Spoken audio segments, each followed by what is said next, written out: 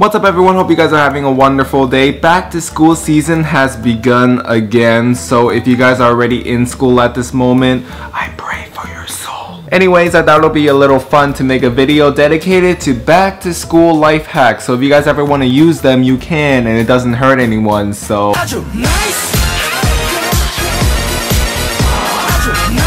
Excuse me! If you're looking to drink ice cold water for the entire school day, just get a bottle of water, fill it halfway, pop it in the freezer, and when you wake up you'll see that there's an ice cube in there, and just fill the rest with water, and for the entire day you'll have some refreshing ice cold water.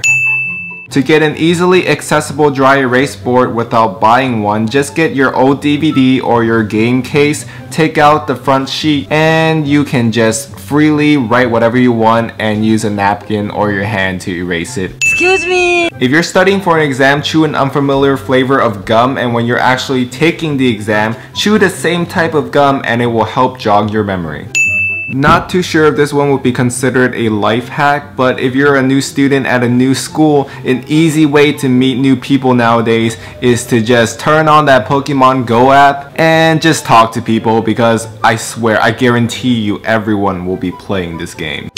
If you have trouble getting up in the morning and you already set like 10 alarms 5 minutes apart and you just keep snoozing non-stop, a good way to wake up is to just blast your music full volume and it'll just get your mood going. That, or you could just put your alarm somewhere far away from your bed so you're forced to walk out, or get a bottle of water and spray it at your face. I'm pretty sure that helps too. Excuse me! If you're ever stuck on solving a math equation, all you have to do is use wolframalpha.com and type in your equation, and it will give you a step-by-step on how to solve that problem. Excuse me! If you're given an assignment where you have to write an essay with a minimum word count, you're just almost there but not quite. Type out some words, highlight it white, and there you go. Unless you have a teacher that actually reads every single word on your 5 to 10 page essay, in that case, you're f***ed.